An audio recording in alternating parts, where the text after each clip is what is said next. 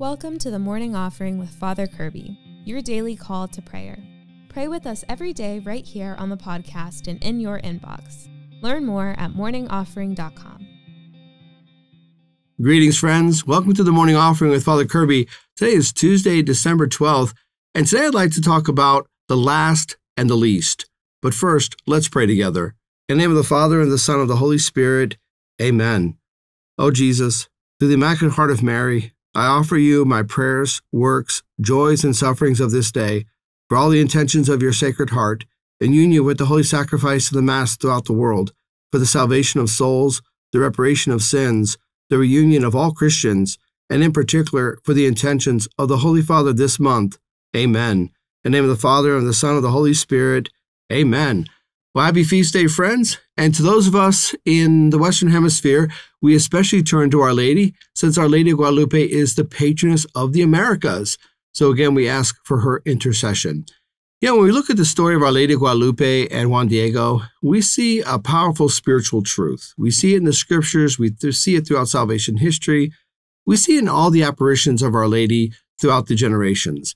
Namely, that when Our Lady appears, she goes to the last and the least. She goes to the ones that no one would expect her to appear to. She goes to the ones who are on the peripheries. She goes to those that humanity has discarded.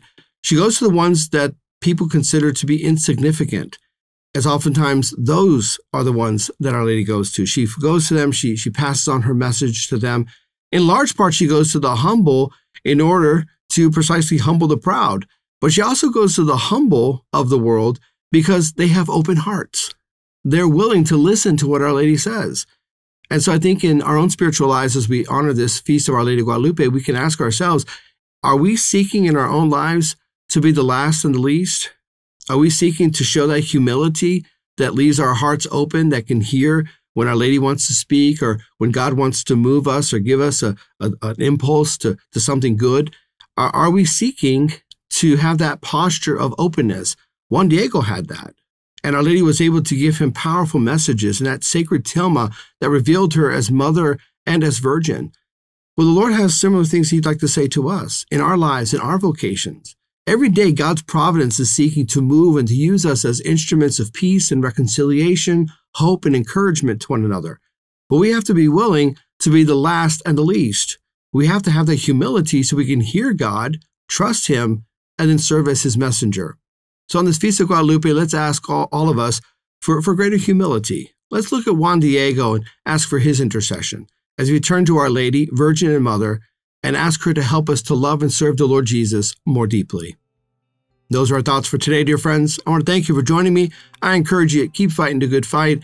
And remember, you can receive daily spiritual encouragement sent right to your inbox when you subscribe to the Morning Offering at morningoffering.com. God bless you. Thanks for listening today. Be sure to like, share, and subscribe to our YouTube channel. The Morning Offering with Father Kirby is a production of Good Catholic, the media division of the Catholic Company. For more faith-filled podcasts and videos, visit goodcatholic.com.